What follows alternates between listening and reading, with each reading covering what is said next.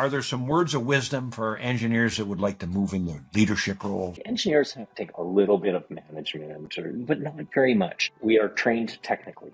So when we graduate, we are a hammer and we're looking for nails. We are also, as engineers, we tend to be maybe a little more introverted, or we approach that comfort zone of solving problems.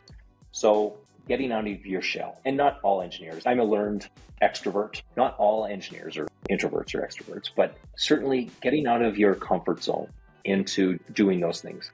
Get training. Find opportunities to develop leadership. Like, think of leadership and management as a skill that you need to achieve. I've worked with CEO Global for many years now. It's like one of my favorite organizations. But I really learned about empathy and how CEOs and technical people, they don't necessarily understand the relationship of empathy to leadership, and they haven't exercised it a lot.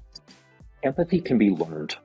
And I had one of my longtime engineering friends who told me, he's like, you practice it, you will learn it, you will be a better leader, you'll be a better manager, you'll understand what your team needs, and you can help your team. So leadership's a skill, management's a skill. Take training.